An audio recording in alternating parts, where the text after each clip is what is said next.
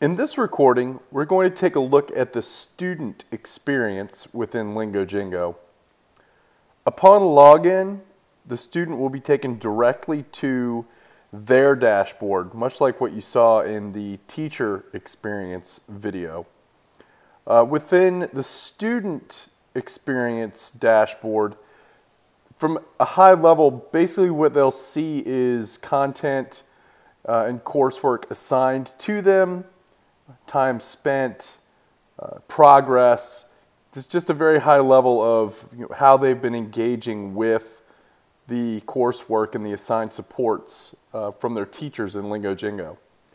The main screen that they will gauge their progress and see when assignments are delivered and whether or not they're completed is in their playlist view, where it's a very simple organization showing them all of the courses and supports that have been assigned to them by their teacher.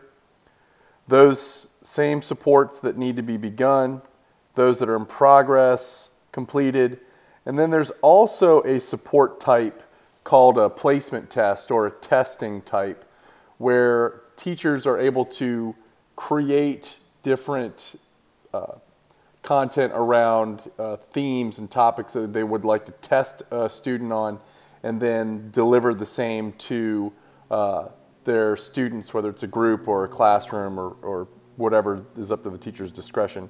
One of those test types is a placement test, where a teacher will be able to see where a student performs against a particular theme or topic, and to gauge where they may sit on a scale of requiring more assistance to being proficient in a particular topic. From their playlist view, again, a student can view all the lessons and coursework that are assigned to them. They can simply navigate to any of the coursework. We'll take a look at one of the vocabulary building courses within the assigned content, and here the student will be able to, this is kind of one of the games that we have available, where it's a lesson where the student interacts with particular vocabulary words and imagery and tries to marry the two together within context in this particular example, as it has to do with weather and forecasting. If a student completes a particular lesson or course with a perfect score, they're presented with a screen with fanfare that gets them excited. The response has been that it's gotten the kids excited to see this, and they really attempt to do their best with some of the coursework that's delivered to them. That is a view of how a student is going to interact with their assigned content. Again, they're able to see within this view all of the coursework that has been assigned to them by their teacher.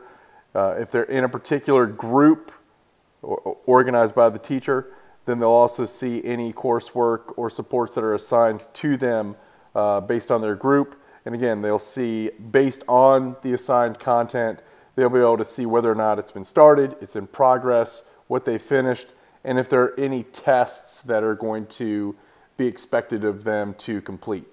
So as far as the student interaction and the student experience, it has almost all to do with working with the content and the coursework that's assigned to them from their teacher. For a more in-depth look at the teacher experience, I'll refer you to the teacher experience video. Thank you very much.